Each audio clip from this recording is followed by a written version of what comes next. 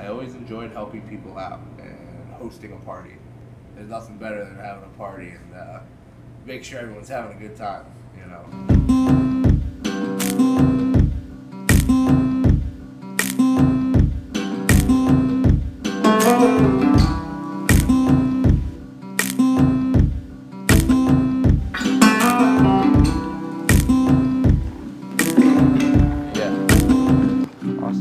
What's going on, guys? I'm Steve Colombero. I am the general manager at Mistral restaurant and Elements restaurant in Princeton, New Jersey.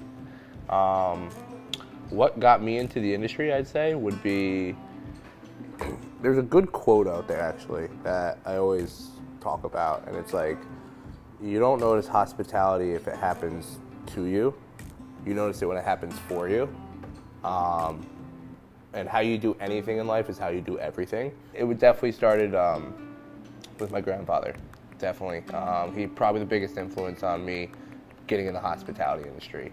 He owned a bakery at the age of 13 after his father passed away at Asbury Park Boardwalk, and you know, the location's still there today. The original sign is still there. It's actually a bakery today, but it's not the same.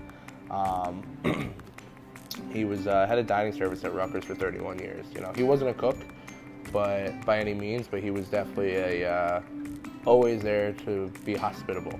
You know, I like being weeded, as they say in the hospitality industry.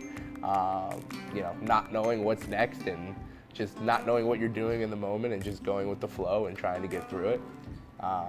It is a special breed of people who work in this industry that work the 12 to 15-hour days. You gotta love it. You gotta have patience. You have to be immune to drugs and alcohol. When I was like a server and all that, you would always look up to the manager your manager directly to learn about whether it's wine or food and the chef and all that. And I've always had a chef and a manager that led by example. You actually sit down and talk to a chef and they're crazy. They're actually crazy people, you know, like in a good way though.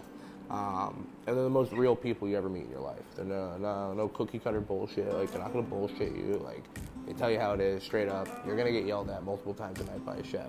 It happens. That's just how they are. It's a very stressful environment. When I came home from college, got kicked out of college, not knowing what I was gonna do next, wanted to do film. And I got an internship in film, but at the time I was still working at a restaurant on weekends just to get money because the internship wasn't paid. And you know, the restaurant, I was a host, and I would host Friday, Saturday, Sunday doubles, and you know, it was just grinding to make a little bit of cash on the side, and I actually enjoyed it. I remember always wanting to work at Friendly's as an ice cream shop guy. I applied there like 5 times. I never got the job. Fucking idiots. I was so pissed. But I mean, I would love to open up my own place. Who wouldn't, you know?